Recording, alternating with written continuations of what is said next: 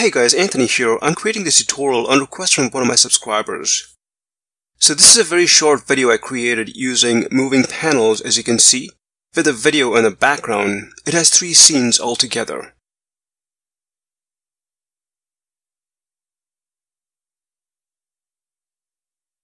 It is similar to a video I created using green screen moving panels, so hopefully you've watched the tutorial before.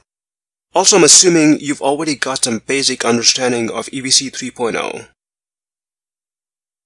Essentially what I did was I created a video in Explaindio using green panels like these. I applied the animations in EVC 3.0 available under animation presets. I then used the green screen feature in Explaindio Video FX, a separate program, and put these videos in the background for each scene to achieve this effect. First, what you're going to need is a green screen panel like this, which I created in PowerPoint. I've created a bunch of these already, which you can download from my Google Drive. Check the link in the description section. Okay, so now I'm in Explaindio using version 3.030. And as you can see, I've got 3 scenes here. Let me open the canvas and then hide the timeline. As you can see, I've added 6 chevrons and a text box at the bottom. And if I open the timeline, you will notice that I've set up the chevrons and the text box in a step format. In doing so, they animate in a sequential format that is one after the other.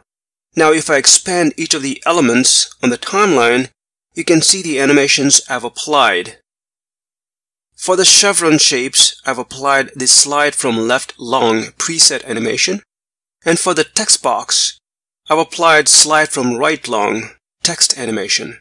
And as I scroll down the timeline, you will see that I've applied the same preset animations, that is slide from left long, for the rest of the chevrons. For the last chevron, actually it's a triangle, I added a delay pause after action, and that's why you can see it has a longer gray bar. If I close the canvas and go to the Effects tab, you will notice that there is a 2.5 second delay applied. Once you're happy with the animation for the green panels, use this button to create a video from scene. This will render an MP4 video of the scene. And then choose a folder. For video quality and export speed, I use excellent and stable settings. And finally, hit the Start Export button. Give it a file name and then hit Save. And you'll get a confirmation once the export has been completed. Next, follow the same process to create the second moving green screen video. As you will notice, it looks pretty much similar except that the chevrons are facing in the opposite direction, and the text, of course, is different as well. For the animation of the chevrons, I used slide from right long preset animation, and for the text, I used slide from left long text animation. So once you're happy with the scene, use this button here to create video from scene like I showed you earlier. So once you finish doing that, you should have 2 MP4 videos of the 2 scenes like so.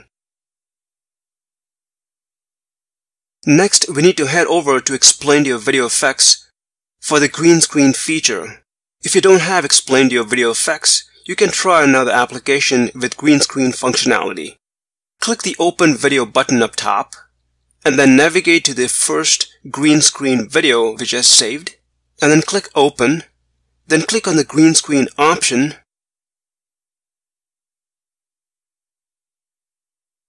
and import the background video here. Next, in this section, you have to adjust these 2 sliders for the green screening effect. The settings that worked best for me were adjusting the similarity slider to max and reducing the blend slider to 0. You can then use the preview button, and once you're satisfied with it, click the Apply Effect button. It will start rendering the video, and then once completed, you can play the video. And then once you're happy with it, you can click the Save Video button up top. Repeat the same process for the second scene video. And that's pretty much it. Hope you found this tutorial useful.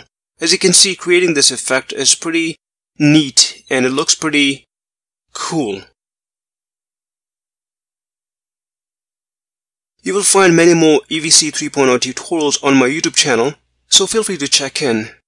And if you've got any questions, please leave them in the comment section. Thanks for stopping by.